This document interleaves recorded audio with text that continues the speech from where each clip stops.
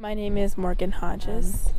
It's great that they provide some resources and have like a whole office for doing that kind of thing, and they have the upstairs with the like stress relief stuff, but I definitely think they should provide more clinicians and on-campus services for students that are struggling.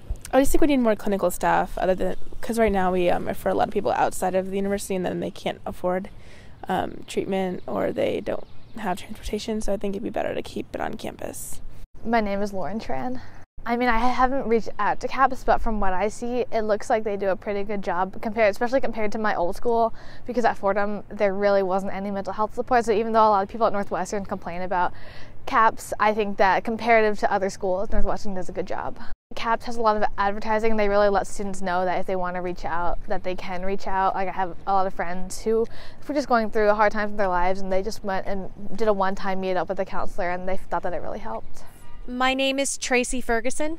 I feel like there's still things that need to be done as far as readily available services and various types of services for different kinds of people.